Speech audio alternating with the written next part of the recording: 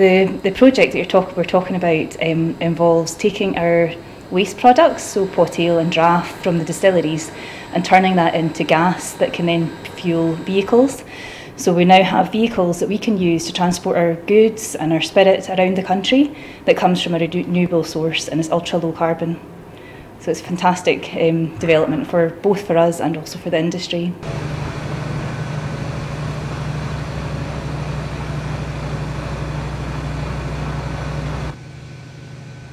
The real benefit is in carbon emissions. So each truck on the road that we put our new gas into will save about 250 tonnes of CO2.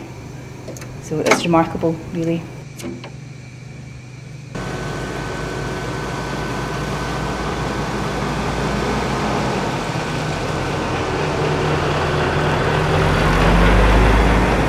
When you take into account the cost of purchasing the truck and then running it and maintaining it over its life and the cost of the fuel, actually it's very similar cost to do that for biogas as it is for diesel. So this makes it a really compelling choice for companies such as ourselves to use the biogas truck rather than the traditional diesel powered truck.